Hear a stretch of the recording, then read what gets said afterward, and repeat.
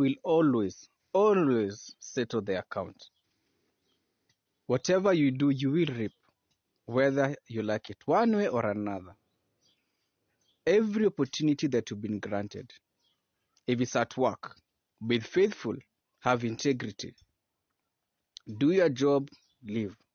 If you take that opportunity to slander, to plan, to scheme, and to do evil against other people, don't worry. Your plate is being prepared. You'll be served on a dish. If you're in a relationship and all you do is hurt your partner, abuse, kick, whatever it is that you're doing, don't worry. Your dish will be served. If your intention is you think you are the player of the players, don't worry. Your dish will be served. And every deed, every action, every word, remember the scripture says, we shall all account for it. So don't think you can be able to run and say, hey, I was a robber, now I'm saved, I'm just a preacher or whichever, or a servant of God or whatever. And let's say you never got the punishment due to you. Trust me, my friend, your time is coming. Your dish will be served. And sometimes it's even scary when it comes to the children who have to carry the cross of your action. King Saul is a very good example. The Gibeonites, if you go back in the times of Joshua, were the ones who deceived Joshua, and out of their deception, Joshua, having learnt they were just their neighbors, ended up in the process of the 5 Amorite kings wanted to come and fight the Gibeonites. Joshua had to go and fight. Years later, King Saul, being the Benjamite, decides to do a cleansing and wipes out all the Gibeonites. King Saul dies. King David takes power. And one day they think it's famine. So eventually, when he's asking God what's the way, he gets to learn there's an incident that happened while he was running away from King Saul. Mind you, King David was not, he was literally running from King Saul. Who do the Gibeonites are 7 children from the bloodline of King Saul. So there's a lady whose 2 sons are snatched, I'm forgetting her name. Anyway, Saul's family, except Mephibosheth, the rest are killed and heads put on a pole and then later removed. Then there's rain in that area. The actions of King Saul costed the life of his grandchildren. When King David was in power, when he was running even away from King Saul, all the people who were involved, frustrating him, planning, scheming, even his own nephew, Joab. Eventually, when King Solomon took power, he settled the accounts. He first he had to deal with each one of them. Samson, when he had the wife he was given, he thought he was a smart one because he was strong and mighty and all that. And he was trying to think he was smarter than Delilah. Delilah cut off the hair. Samson is weak and is toasted. Everything that we do, the account will be settled, one way or another. And there's no leaving this earth until it's settled. Even if you are gone, your children will carry that cross. Every time you gossip and slander about someone's family or children or everything, you're planting a seed. Eventually, that seed will come back to haunt you. And when it does, you will be very shocked how it will come. We are all accountable to our actions and to our words. Whatever it is you are doing, do it faithfully, do it for God, and do it not always looking up, down, east or west, because the one who created is everywhere. So where do you think you can hide? Psalms, when you read the book of Psalms, David says, God is everywhere. Even if you go to hell, he's watching, he's everywhere, he's in every corner. He has control over everything. So never think you're too smart. If you think you are a husband snatcher, professional, you have the beauty, you have the looks, you have all the vibes, you can do things sexual to make a man forget his problems, don't worry. Don't worry. That 5-year-old kid you're watching, when they turn 20, that man, when now you're settling and say, now I want to relax, most women have even decided, let me go to church and I'm going to be saved and all that. But mind you, they're only doing it because now they're looking for the next person who they can carry forward their sins and chill. And this innocent gentleman marries you, has no idea about your record back then, and you are now settled and everything. Remember those marriages you destroyed? It was fun, eh? When the wife of that gentleman was crying because they didn't have school fees, they didn't have food, and used to kick them because you could turn that guy on different ways. Remember that child that suffered 5 years when she was 5 years. Now she's 20 years. See her husband? She will snatch him. Not only snatch him, stay in that house and kick you out. Don't worry. These accounts must be settled. You are a gentleman. You think you're the smartest one. You go around, professional heartbreaker, or professional seed planter. You are going, sleep, child here, child there, professional, PhD certified. Don't worry. Your account will be settled. You will meet your match because you won't be strong for too long. So every chance you get, you are a relative. Uncle, auntie, you know yourselves.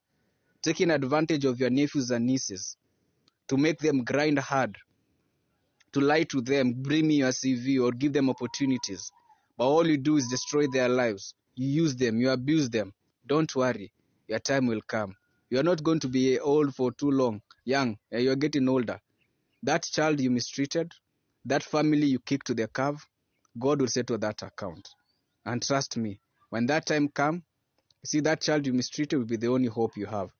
It's going to get worse if they're actually a doctor and you're the patient. And they're the determinant to decide if you live or if you die. Horror time, eh? Don't worry, your account will be settled. Each one of us, our account will be settled one way or another. If you've given the best you can in a relationship or marriage and you're suffering everything, don't worry. God will remember you. It may not be today, tomorrow, He will. If someone has mistreated your children, don't worry. Those children whom you're suffering, carrying them from one place to another, God will remember them. And one day, they will rise up to be more than even your eyes could ever dream of. Every tear you cry, God is watching. And that account will be settled. So don't give up. If you are there, you are the mama mboga, carry your child there. When you're selling, sell with them. You are selling groundnuts, you are seated there, sell with them. One day, that child will be the business person, all in everything. And they'll put your name up there. So, don't be ashamed of your hustle. At the end of the day, you're all putting food on the table. Doesn't matter how you put, as long as it's illegal. As long as it's legal, not illegal. If it's illegal, well, that's a whole different ballgame, but it's legal. God will always settle the accounts. King Asarius, Queen Vashti, when she thought, I am the only one, the hot one, the beautiful one. Queen Esther, from a whole different, has lost her family, lives under her cousin. What happens? She becomes the queen. She enjoys the fruits, even 10 times better. Even the king helps her fight the people of Haman. God will always settle those accounts. It doesn't matter how long it takes. God will settle those accounts. So whatever you're going through, hang in there. Don't worry how many people will kick you, how many people will abuse you, how life will be hard on you. It's a season. The time will come when that account will be settled. The brothers of Joseph not only wanted to kill him, they sold him. Potiphar's wife saw a slave, a Hebrew, someone she could just do whatever and get away with it. That account was settled. So for those ones who use their race or their ethnicity to undermine another race or another ethnicity, thinking your time won't come to suffer, don't worry. See that person you are kicking, that person you've locked up, that person you've mistreated, that person you've told them they'll never be, that person will be your leader. And mind you, you will report directly to them. One day, that account will be settled. Every action, everything you do, God will give it time. Remember, the Bible is clear. 1 Peter 3:9. God is not slack in His promises. God is not mocked. He will settle the accounts. It does not matter if you are a believer or an unbeliever. The Gibeonites, were they believing in God? No. But God had their prayer. He settled that account. So for those who think because I'm Christian, I'm safe doing things to an unchristian and I'll get away with it, I am sorry for you. That non-Christian whom you have mistreated and thinking it won't, you will continue what you are doing, God will settle that account. It's facts. Read your Bible.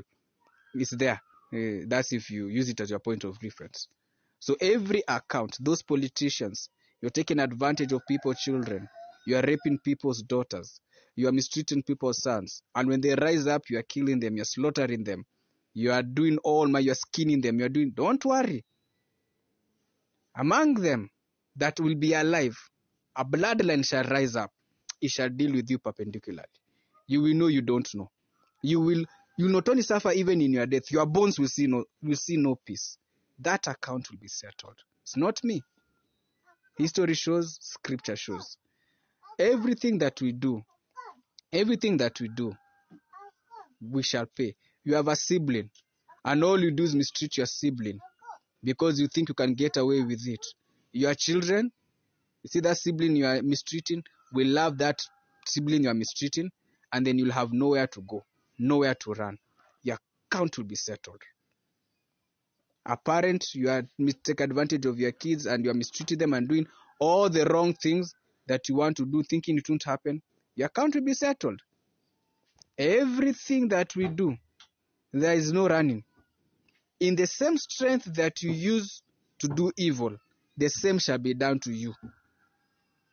God settles those accounts, one to the other. It is the timing that becomes interesting. You see, it doesn't work like us. You see, since social media has come and technology, we like things smart, on the dot. And that's why you look in the scripture when King David is talking to God, asking him, why do the wicked steal? But when you read through, he gets his answer. Job, he gets his answer. God will settle the account. So be very careful what you tell people's children, how you treat people's children, how you treat everyone around you, your environment, because a day will come, your words, your actions, and everything you've done, it will come back biting. That servant you are mistreating, that servant you have kicked, that servant, one day, their child shall be the one to determine if you live or if you die. That account will be settled. It doesn't matter. You are a colonizer. You are the ones who decide how the world wants to go, and you are busy destroying other people because you want to call them they are lesser thinkers, lesser this, lesser this. Your account will be settled. Among the illegal who are calling illegal, your account will be settled. One day, you'll be the one now under those people. And that's why if you look at this so-called developed, now who are the people who are getting the assist? Were they not the bloodline of the illegal immigrants who, I wouldn't even call them illegal to the extent because they didn't choose to be illegal.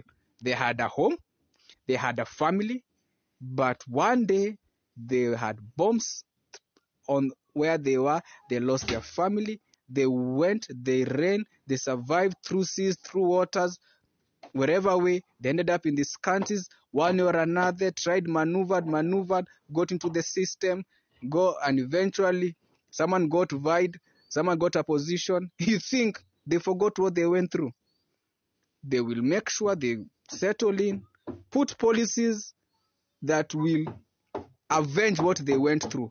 But that time, that colonizer or that settler will not see it coming. Because when they're getting older and less strong, remember that one who you made suffer, they'll have multiplied. They will come back to take what was taken away from them. You won't have the strength to fight back. Everything we do, the account has to be settled. Sadly, if your children have to pay for your own sin, that's the saddest part. Imagine you are a child, you've grown up knowing your parent is okay, they go to work, only for you to come and learn to suffer in life and everything. And mind you, there's nothing dangerous like if your parent or your grandparent was a very bad person, then you have that generational name. And then people mark that generational name. It won't go well with you. So every action you do today, even if you don't pay for it in your life, your bones will pay for it. Your children will pay for it. Your grandchildren will pay for it. So every action has a reaction. God will settle those accounts, one to the other. There is no running. You see, David thought by killing Uriah, he got away with it. He never had a rest all through. all through. Because that one action of thinking he was untouchable, it costed him. When Joab had every opportunity to do what is right, stop King David from his madness, he was the same one who wanted to bring Adonijah into power. Solomon settled with him. And look who he used, Benaiah, if I'm not wrong. So God will settle that. And you know the funny part? It is when God is settling the account, he will use the child or the bloodline of your adversary, of your enemy, to settle the account on your behalf. And mind you, you never even know this story is happening. You will never even notice it's going on. You'll be busy because you already suffered and you've gone through your pain and you've moved on. Like you literally moved on. What you don't know is there's someone who will always carry that pain that you went through. There will always be someone who will carry your story. You will never know about it.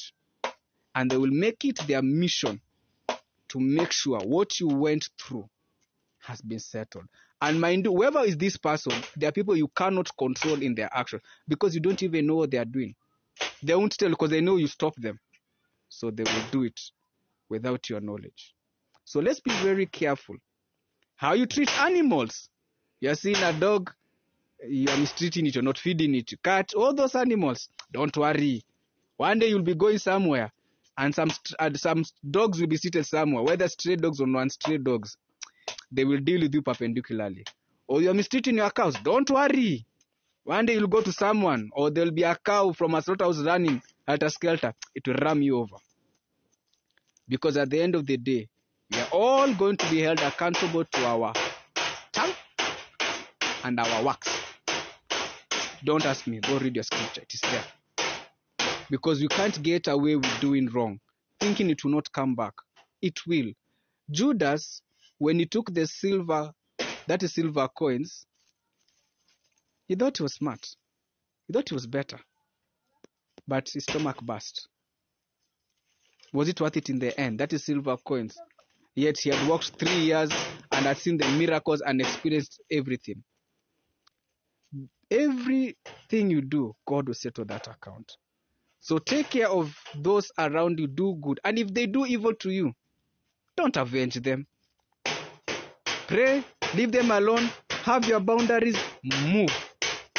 God will send whoever he wants to send to come, and he will complete that race with you. Do the work. Don't worry how much you've suffered. Release those people. It will hurt you emotionally, mentally, socially, physically, but let it go. Let it go. I'm not saying forgive and forget. We forgive. The forget part I never know where it comes from. We forgive, we release. From us, let it go. Put your boundaries, move on. But I promise you, those tears, that blood you shed, that sweat, God will settle that account. You work in a company, you give your best, they become malicious, they make sure you never get what's earned for you. Don't worry. God will settle that account. God will use an enemy for an enemy, or God himself gets involved. Accounts will be settled on this earth before you go. And even if you go, your bones will suffer. And those are the facts at hand. Don't ask me. Read your Bible. Everything is right there. Because at the end of the day, people take this for a ride. And that is why you find it's even hard to work if you want to work within even a church setup. Because of this, the way you'll be treated is the way the Congress thinks you've been treated, and you'll be treated, they're two different worlds. I know. I've dealt with people who've been there, and I'm like, And if you think I'm lying, go ask any employee who works under a church or in a ministry.